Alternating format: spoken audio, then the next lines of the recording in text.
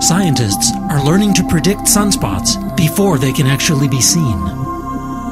That's important because these dark stains on the sun's surface can herald scary solar flares and huge coronal mass ejections, which sometimes fry sensitive satellites in Earth orbit and cause power outages on the ground.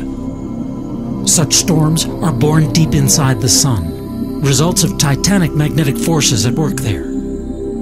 These turbulent bubbles boil up to the surface of our star, where astronomers have been watching them for more than 400 years.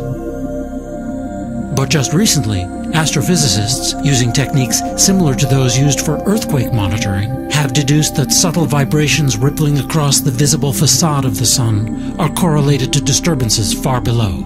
It's a technique they call helioseismology.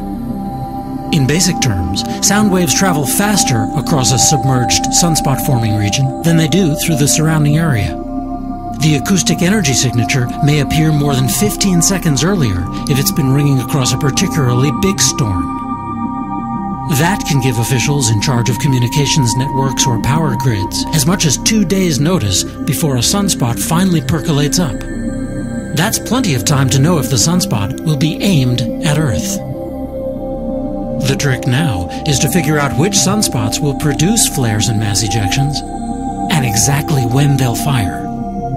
But scientists don't know how to do that trick just yet. For Space.com, I'm Dave Brody.